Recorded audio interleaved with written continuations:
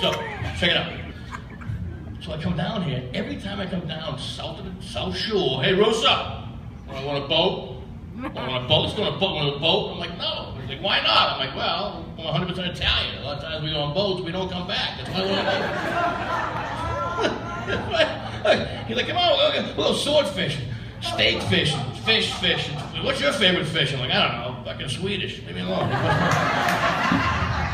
And I cursed a little bit tonight. I don't like to curse that much.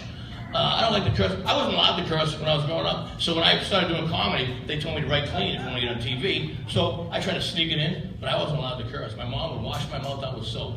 Your mother would do that to you? Yeah. Were you taught that? Yeah. You were lucky though. Your mom probably grabbed like a new bar. My mom was thrifty.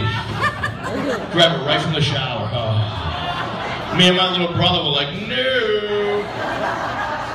Not the same bar of soap that washes Dad's ass and feet.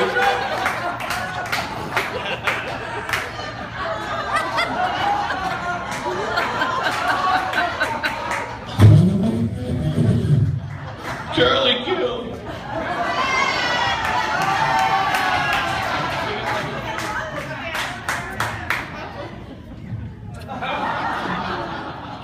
All right, you're coming around. See, I'm doing dirty, then clean. I'm getting your own fucking OCD.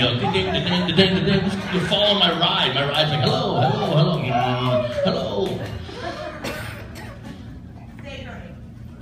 I know stay dirty, but how about being clever and filthy? You know what I mean? How do I do that? Can I do that? Can I do that?